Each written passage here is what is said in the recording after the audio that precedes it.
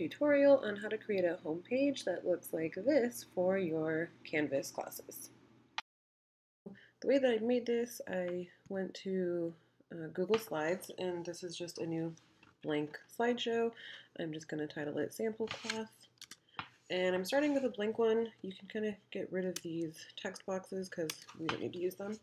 Okay, so the first thing you're going to want to do is get some sort of background.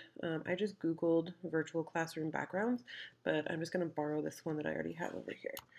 So I'm just going to copy that, paste just the background, and I didn't really like these shelves, so I Googled a picture of different bookshelves, and so I'm just going to copy that and paste that over here.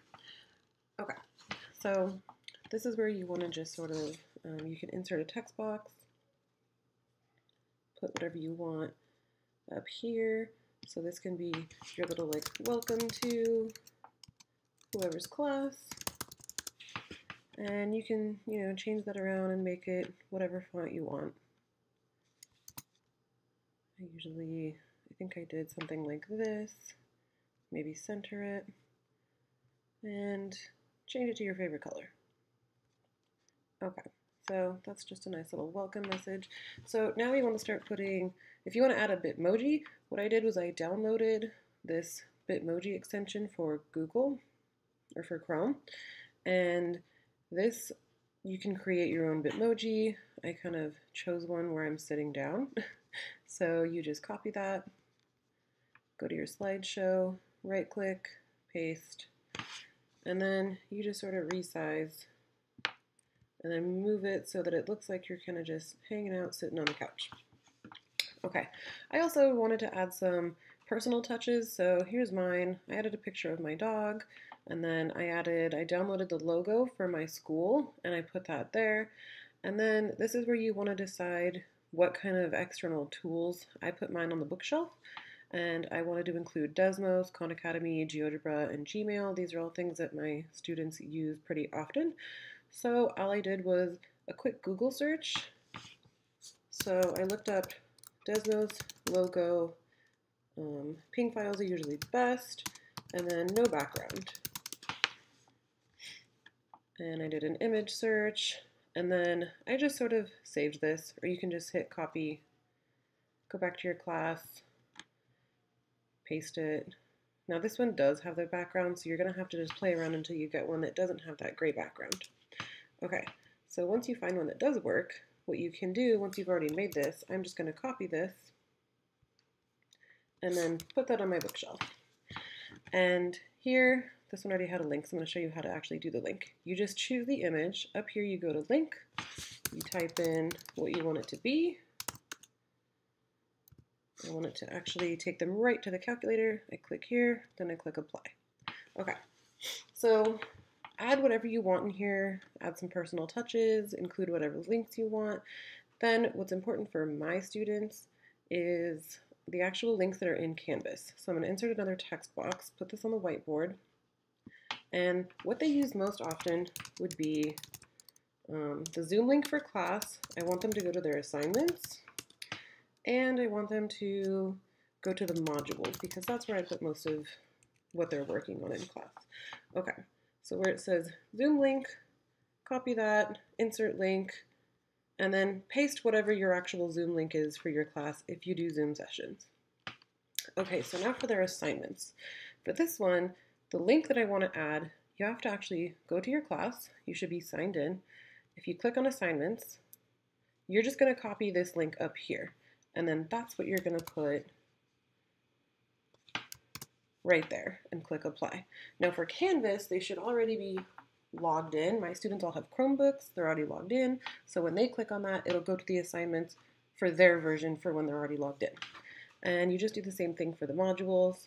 You go back to your class, click on modules, but if you notice, it's actually the same link, except over here it says modules instead of assignments. The rest of it's the same.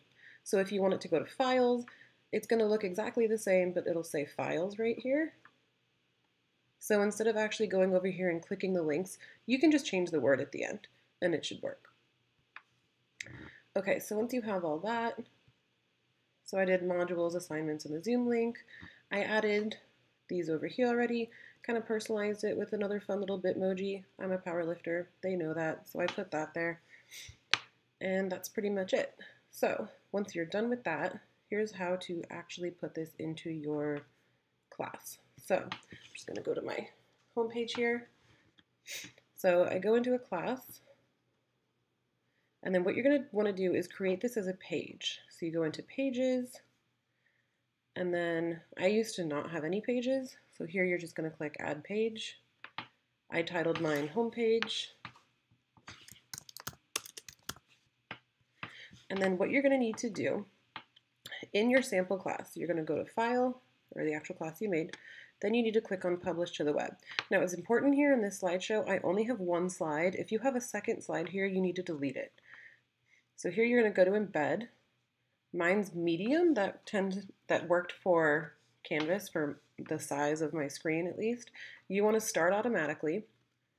You don't really need a restart because there's only one slide, so it's just gonna stay on that slide. Then you'll click publish, and then you're gonna wanna copy that. Then over here, you need to switch this over to the HTML editor, and you're gonna paste that right in.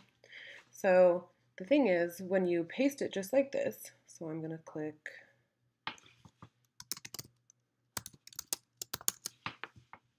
save and publish. So now this has the class that you just created. Now the thing down here, if you don't like this little bar, which I don't like it, I don't want that to show up. So what I did, and I'm gonna go to one of my other classes where I already did it. So this is my actual homepage. And I keep going back to it because it's easy to just sort of copy and paste from the same thing that you've already created.